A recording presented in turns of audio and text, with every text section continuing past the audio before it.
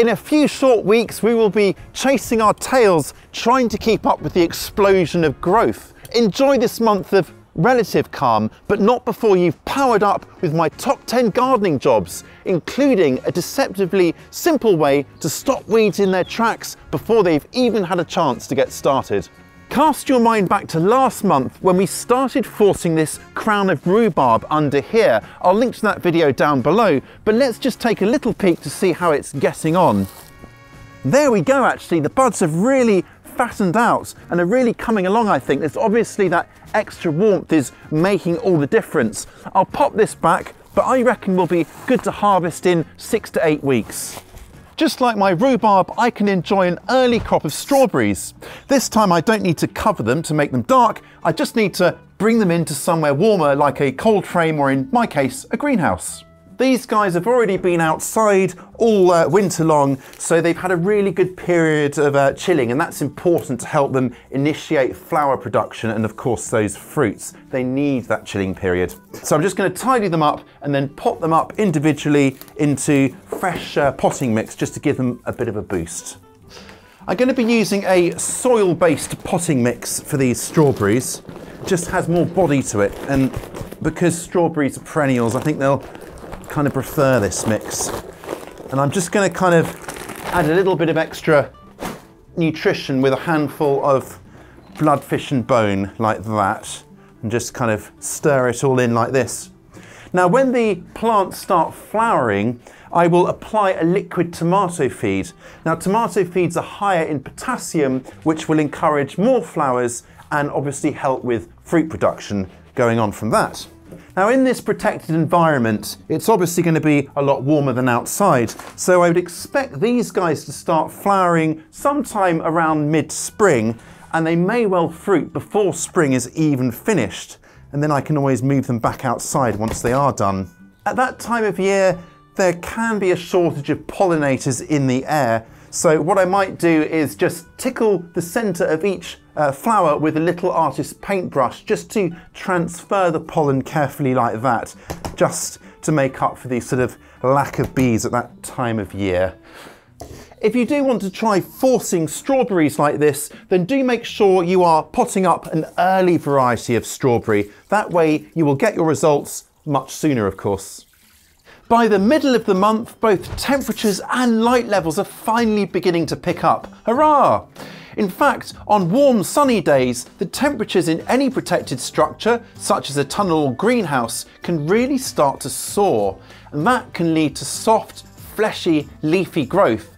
That's fine, but should it turn cold again, that could suddenly get whacked back. So, make sure to keep ventilation as good as possible by opening up all of the doors, vents and windows to get a good through flow of air so you don't get those wild swings in temperature. You can always close them at night, of course. This is where a maximum minimum thermometer can come in handy, because it will enable you to keep an eye on temperatures and watch out for those extremes. Don't forget to carry on harvesting winter crops like kale, chard, leeks and parsnips. Hardy heroes like these will help to keep the kitchen supplied and put a pep in your step at this rather dull time of year.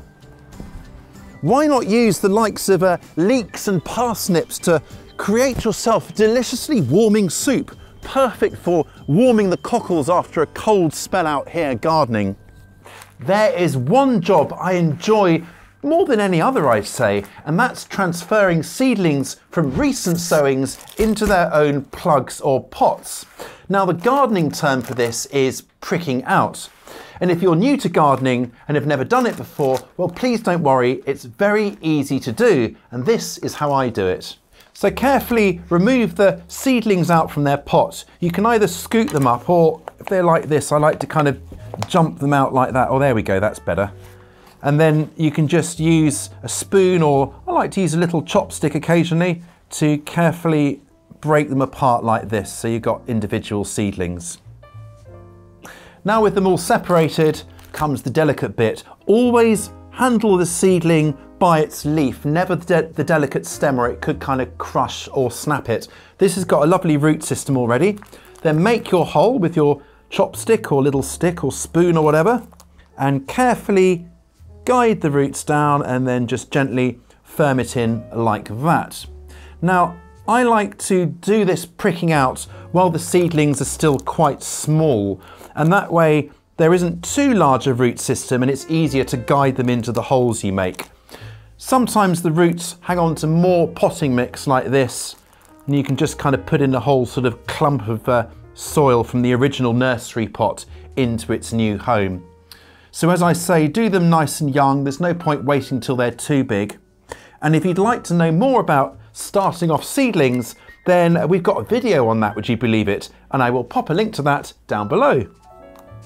With most of winter over, birds have had plenty of time to peck around and get rid of overwintering grubs that might cause a problem next season. So now is a great time to get on and mulch around fruit bushes, fruit trees and canes. Mulching with organic matter will help to nourish the soil and by extension the fruits growing in it. Now I'm using part decomposed leaves to mulch around these gooseberry bushes here, but you could use garden compost or indeed something like wood chips, anything that will eventually rot down and feed the soil. Just be careful to keep the very base of the stem clear of your mulch so it doesn't sit against it and potentially cause problems with rotting. Ah, there's my shoe. I've been looking for this. We've had quite a bit of wind here and I keep them outside by the back door and it had blown away. Glad to have found it. Now's also a good time to plant fruit trees and bushes, new ones. You can plant them as bare root plants or indeed container grown plants. And planting at this time of year gives them a few more weeks to produce roots and settle down into position before the growing season really begins. Now, most fruit plants like a sunny spot in rich, well-drained soil, and that'll help them to really thrive. This is my cherry tree, which I planted 4 years ago, and it's come on really well since then. And if you'd like to see my video when I planted it, I'll link to that below. Normally I throw my kitchen waste onto the compost heap, but there is another way to make use of it, by burying it underneath where hungry plants like beans and squash family plants will go. Digging what's called a compost pit is as easy as digging a hole and popping in your organic or kitchen waste. Now it wants to be about 30 centimetres or 1 foot deep, and of course you need to put your pits where you're going to plant your plants, so you'll need to know that in advance because obviously you want the plant on top of all that organic goodness. Now if you're a bit behind in your garden planning, please do not worry, there's plenty of time. Why not get yourself started with a free trial of our garden planner, and I'll pop details of that down below. You can add your kitchen waste in stages or in one go like this. However you do it though, do make sure that you cover it up with some soil between fillings just to stop local wildlife showing an interest. Then once you're done, just return all of the soil like that, and it will of course leave a bit of a mound, but that's absolutely fine. It'll settle down over the next months, ready for planting. Now if you're a bit of a bird brain like me and prone to forget, just thrust in something like a stick like that so you know where your planting pits are. Any body of water like this, no matter how small, will provide valuable habitat for wildlife. Now I am very lucky to have both frogs and toads in my garden. They really like the slightly longer grass in many areas, and of course this pond no doubt helps. Though in the heat of summer I can find them lurking in just about any tub of collected rainwater. This pond is looking a bit forlorn and neglected, so let's put that right now. And the first job is just to pull away some of this grass that's grown into it from around the sides.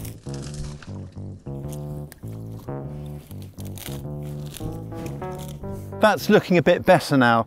Now it's absolutely clogged with leaves that have fallen. Ideally I should have maybe covered it during the autumn fall, but never mind. I'm going to remove most of them out. Now there's a bit of sludge at the bottom and I'll keep that because that's valuable habitat, but I'm just getting the rest of these leaves out because if they rot they'll create a bit of a sort of stinky, lacking oxygen environment.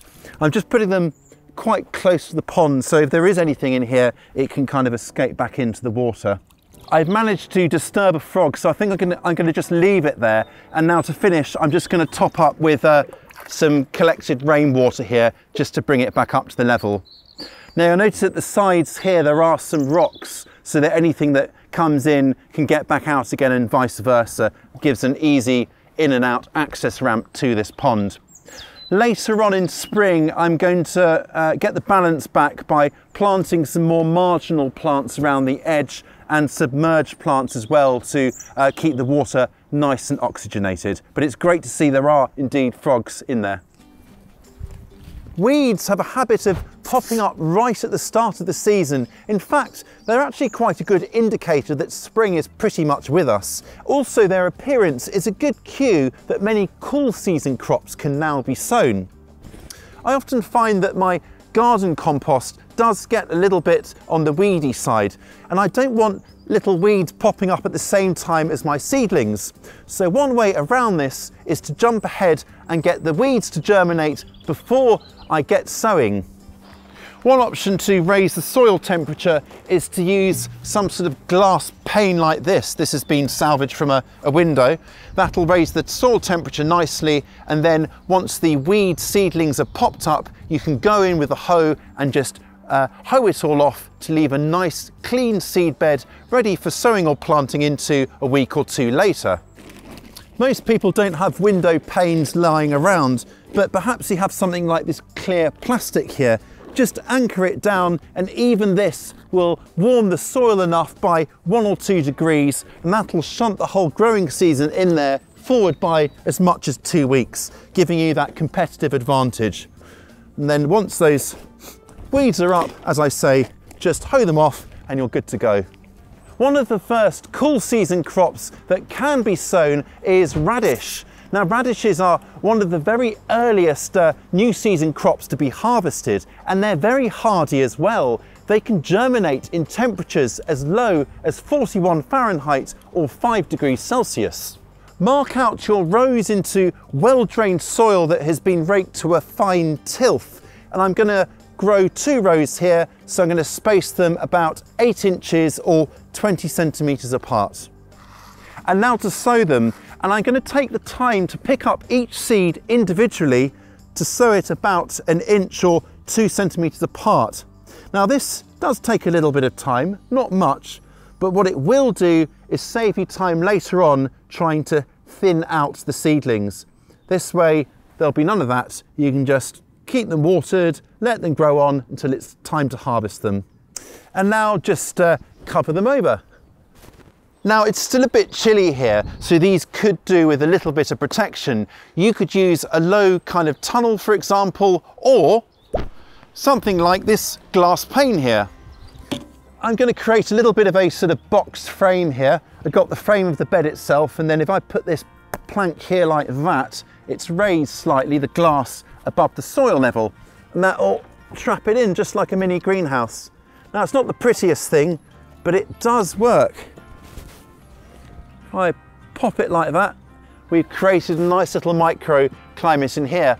I'll remove these glass panes once these seedlings are up, and then they'll just grow on, and I can harvest them once they reach, well, radish size, which at this time of year should be around 7 to 8 weeks. Do check out our recent sowing video, by the way, which includes some great ideas of what to sow now, and I'll include a link to that at the end of the video. In addition to what was sown in that video is cucumber, and there is nothing, simply nothing as cool as a cucumber. Now they're great to sow from later on in the month if you're going to grow them on in a greenhouse or you live in a warmer climate. If you don't, maybe wait until next month. You'll never guess how many seeds there are in here. 4, but I guess that's what you get when you pay for a good hybrid variety. Hey, there's actually 5, bonus. Well, we're winning, aren't we? Let's get them sown. I got pots here of sieved all-purpose potting mix, and then to sow these very expensive seeds, I'm going to sow them on their sides like that, about 1/2 inch or just over 1 centimetre deep. There we go, and then cover them back over. These will get a nice drink and then go indoors into the warm to germinate. Now, with a combination of sunny windowsills and grow lights, these should grow on nicely, kept well above freezing, and then they'll come out here later on in spring, and that should give us a slightly earlier chance to harvest those fruits. These are going to head indoors onto my heat mat. I love growing cucumbers. Once they start, there is really no stopping them, and we will be doing a deep dive into cucumbers later on in spring, so do subscribe and turn on notifications so you don't miss that one. Keep busy, get your hands dirty, and keep smiling, because gardening makes your soul sing.